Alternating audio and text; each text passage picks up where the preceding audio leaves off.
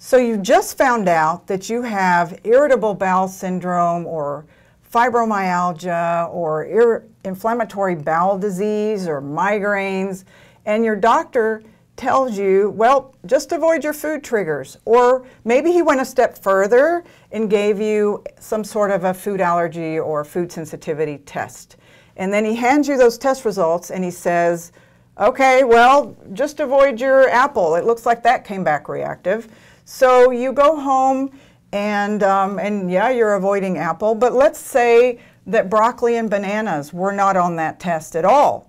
So you eat broccoli and bananas, but you feel great because you're avoiding the apple. Well, what if you're reactive to broccoli and banana and you eat those? Well, you're still going to have symptoms and feel sick. There is no test on the planet that's ever going to be large enough to identify the 10,000 chemicals in our food supply and the thousands of foods. There is a huge amount of foods and chemicals in our food supply, 10,000 plus.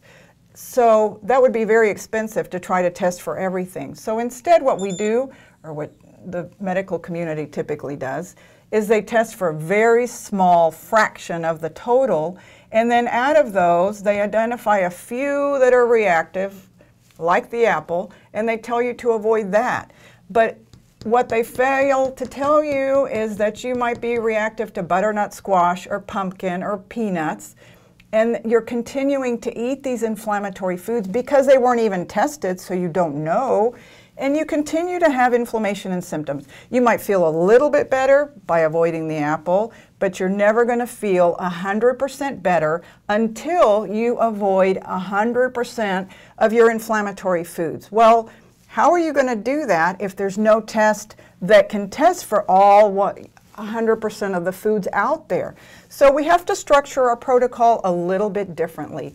And how we do it is we look to see what foods are safe. So the mediator release test looks at 120 foods and 30 chemicals, because you can react to chemicals too. Out of those 120 foods, we look to see what foods are safe for you, what foods are non-reactive for you.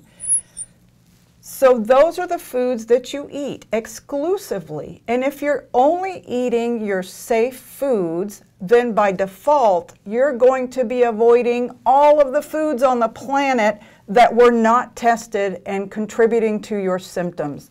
If you're eating only your safe foods, your immune system is like putting it in a bubble and isolating it from all the inflammatory chemicals and foods out there, and it will calm down in a matter of days. Most people see a 50 to 80% improvement in many of their symptoms in a 10-day span. So it is the most effective anti-inflammatory protocol on the planet. Take 25. Okay.